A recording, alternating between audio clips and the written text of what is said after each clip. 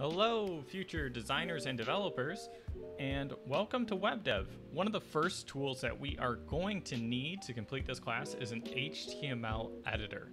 So what I'm going to have you do is go and find this app right here. It's called EasyHTML.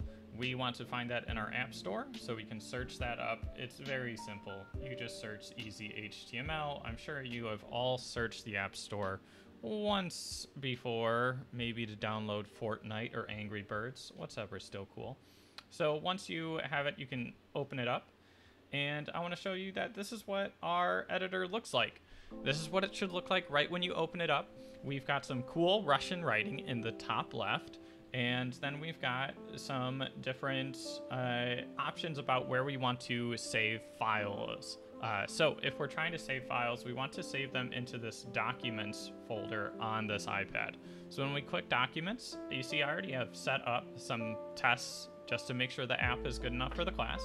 So what I want to do now is I want to hit this plus sign, and we are going to create a new folder that is just for this class. So create a folder, and this folder we want to call either Web Dev. I already have a folder called Web Dev, so I'm going to call this Web Dev 1 to be a copy of it. So now it's an empty folder, and inside here is where we can start creating files. That's it. That's all there is for this tutorial. What I am going to have you do now is take a screenshot on your iPad by pressing the home and the power button at the same time. Take a screenshot.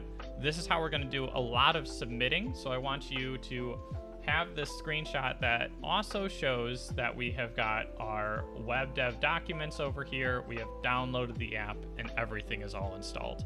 All right. Thanks for watching. I'll talk to you later.